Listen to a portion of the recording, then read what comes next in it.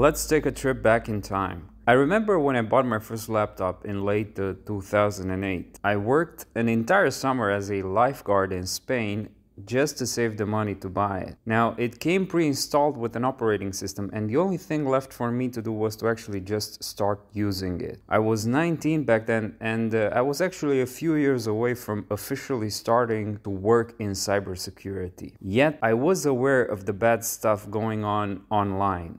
The threat landscape was complex, even back then. So before I began playing with the new toy, I looked for a solution to keep me safe and protected from these online threats. Now, there were a few global big names in the industry, and picking among the top 3 was actually no simple task. I remember I chose Malwarebytes because of its ability to protect against multiple types of threats and not just serving as a simple antivirus. 14 years later, in 2022, standing the test of time, Malwarebytes has adapted to the ever-evolving online environment of threats, and its new capabilities still succeed to surprise me. Its system requirements make it so that it can be easily installed on any system without putting a big burden on your resources. For reference, Malwarebytes is installed more than 90,000 times each day, and more than 200 million scans are conducted with Malwarebytes every month. When it boils down to its capabilities, its real-time protection engine uses artificial intelligence and machine learning to keep you protected from known,